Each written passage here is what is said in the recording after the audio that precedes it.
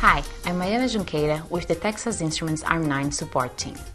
Today, I'm here to demonstrate the AM18X evaluation module.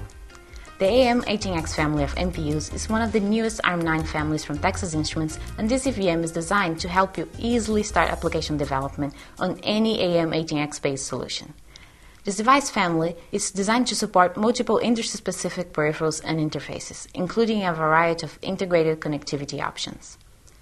One of the biggest benefits with this offering is the flexibility to scale within TI's embedded processor line. Not only can you easily migrate development between the AM1X line, but you can simply scale to support the OMAPL processor with the same footprint and pinout. When you get the EVM out of the box, you'll see the SOM, baseboard, LCD touchscreen, documentation, and software.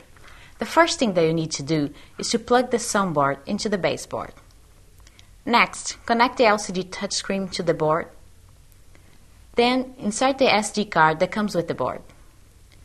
Make sure that the DIP switches are in the correct position. And finally, plug in the power cable and turn the power switch on. It can take a little while for the demo to load. And then you're ready to play with it. You'll see the strength of the graphics capabilities in the user interface and menus. We've also included a sample use case with a demo of an HMI automation controller, which we think it's a likely use for this product. As we have demonstrated, the AM18X EVM makes it easy to kickstart development on the AM1808 MPU. We're excited to have this product to help you reduce your time to market and spark innovation. Thank you for your time today. To order this kit, get more information on the product and technical documentation, please visit us online at ti.com/am18x-evm.